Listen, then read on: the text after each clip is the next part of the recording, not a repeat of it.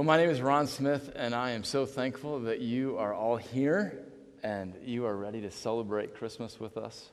And tonight is just a great night of celebration, a great night to remember truly what Christmas is all about.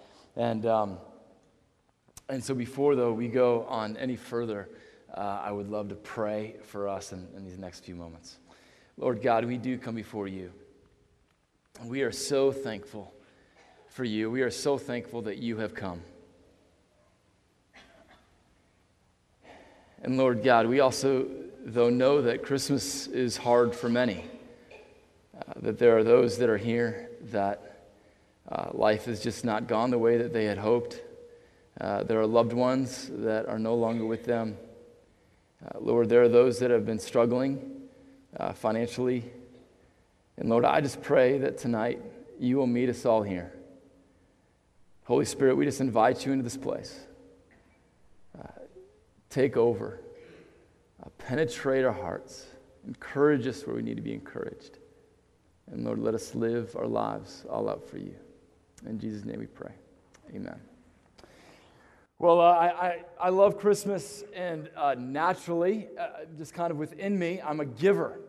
So I want to start off tonight by giving you something, especially all you wonderful kids, right? You guys are all here like, oh, we got the service going on. So all of you get to have a candy cane.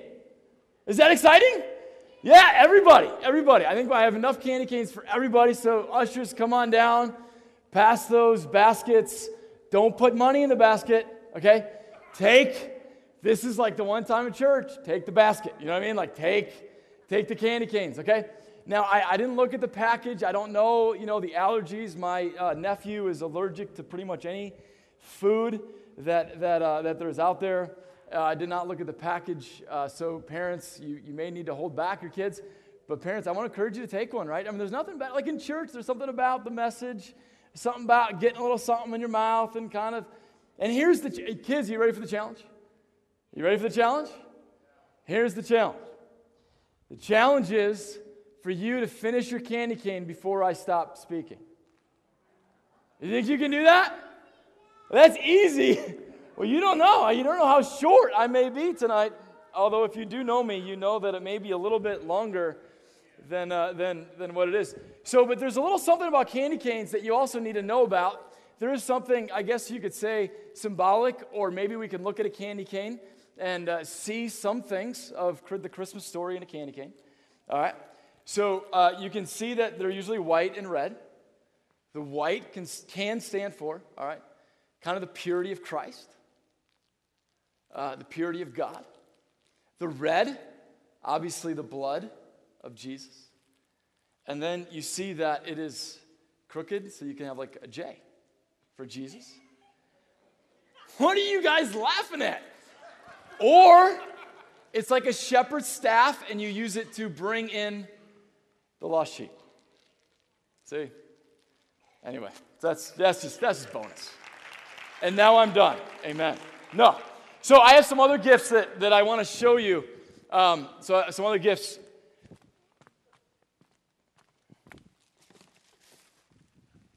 So these are some other gifts that I've received through the years, and just want to.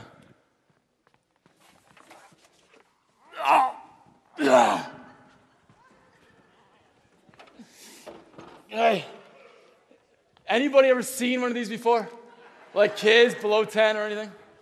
So these were all at one time gifts that were given at some point to us, and this TV is actually very special to me. This was one of the first things that Michelle and I purchased together. You remember that, babe? This was like, you don't remember that? Okay, that just shows how memorable this TV is for me and not for Michelle, which may be a bad thing. Anyway, but this TV, like 3 weeks ago, broke. Now it needs to be replaced. The 72-incher is coming. No, it's very sad. And it just it broke. Just one day it broke. And I have like 2 computers that have now broken down. and other electronic toys. And can I just say this? This is my pet peeve this Christmas. Here's my pet peeve. Are you guys ready for my pet peeve? The personal performance protection plans. You want that TV? Well, I got a protection plan for you. For $300, you can have that thing insured for the next 2 years. What happened to making a quality product that I don't need to buy a protection plan? Are you guys with me on that? All right, almost any electronic thing. I bought a $39.99 karaoke machine yesterday, and I was offered, hey, there's a $9.99 protection plan on your karaoke machine. That is just ridiculous. All right, so that's just kind of one of my pet peeves. So, but it's not just electronics. My dad's actually here. This is actually his. So, but he gave it to me. Remember, you gave it.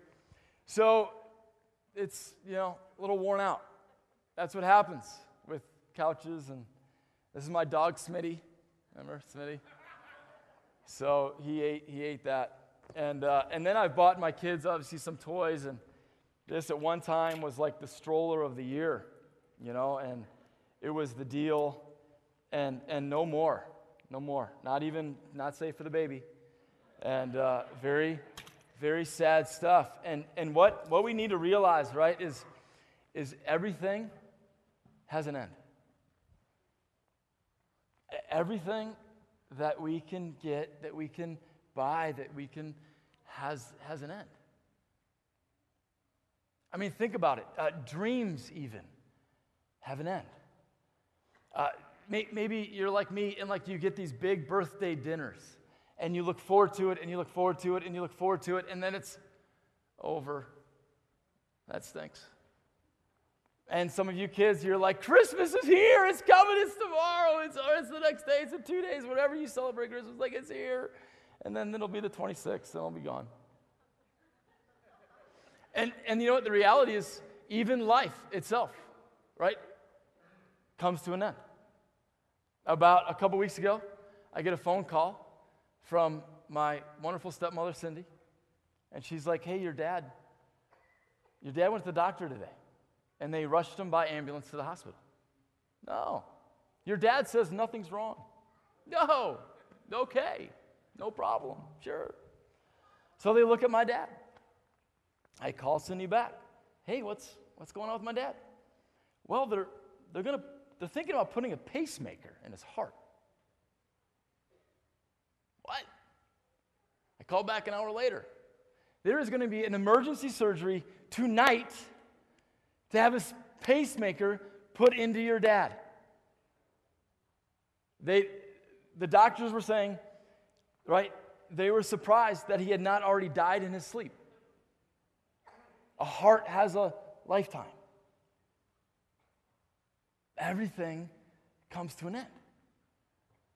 Now, you were created for eternity. So though your body may die, you will live on for eternity.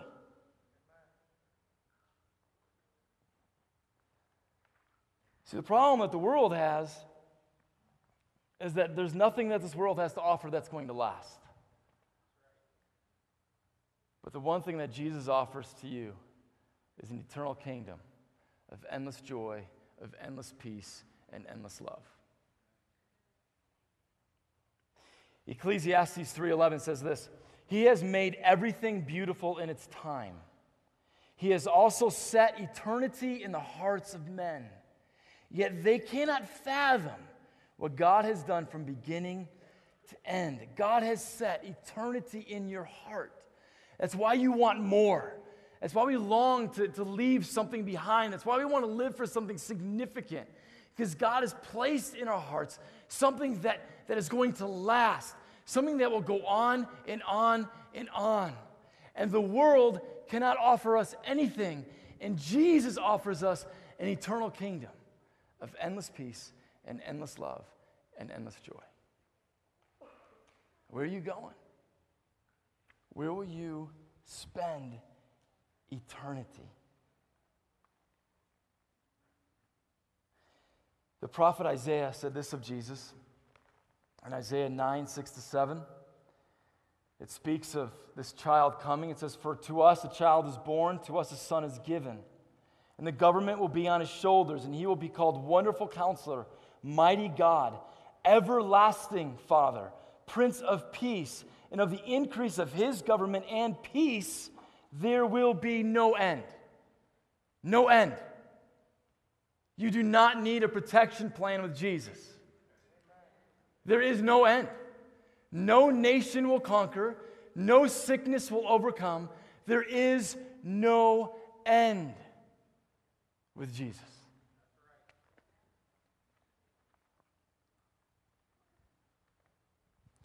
Imagine this with me. We see this in Luke 1:26. Imagine this young woman who's engaged to be married. And she's ready for a new beginning. She's ready for a new life. She's ready for a new start. She's ready for new relationships. She's ready for a new family. And then in one night, an angel appears. And everything changes. And this angel says, "Mary, you are highly favored. God is with you." Let's look what it says in Luke chapter 1.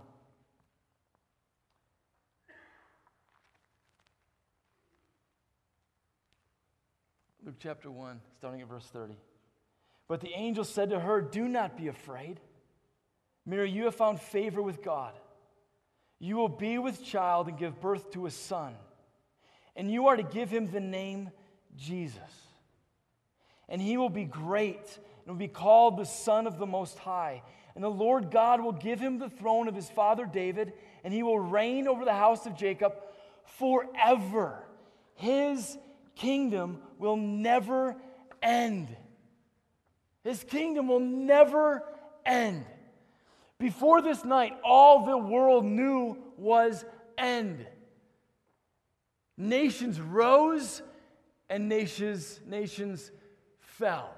Israel once was the dominant nation. Now they were under Rome rule.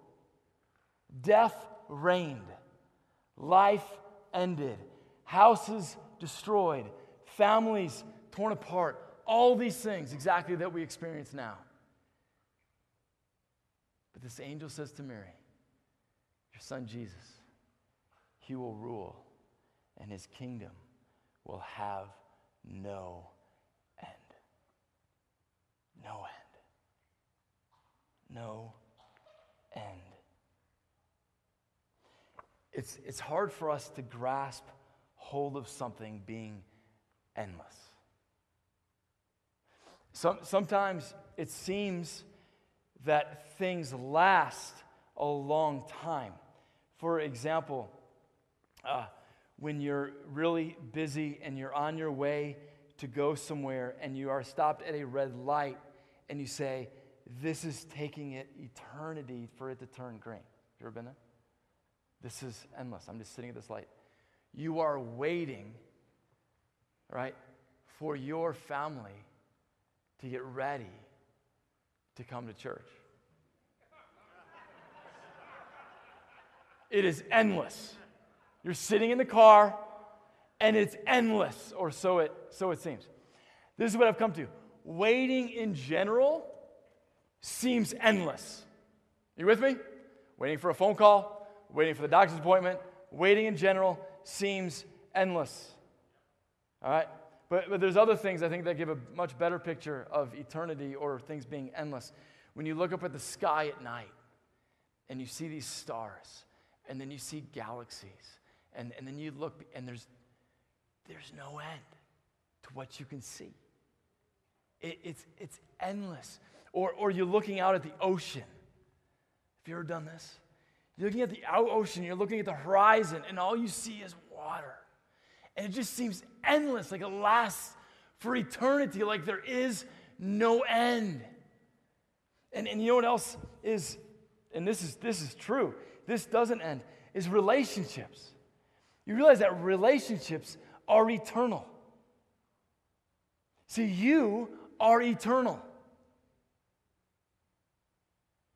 You will last past death. Your body will die, your soul will live on, and where you go is your decision that you need to make. But the relationships that you have will be there. Relationships are eternal. That's why it's so significant that we pour our time and invest in one another, because relationships are eternal.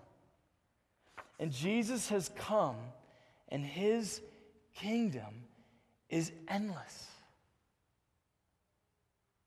Endless joy, endless peace, and endless love. Are you going? Are you going to be there? Have you made that decision to put your faith in Jesus? Let me just read with you Revelation chapter 21, verses 3 to 4, because maybe you're like, I don't know about this whole eternal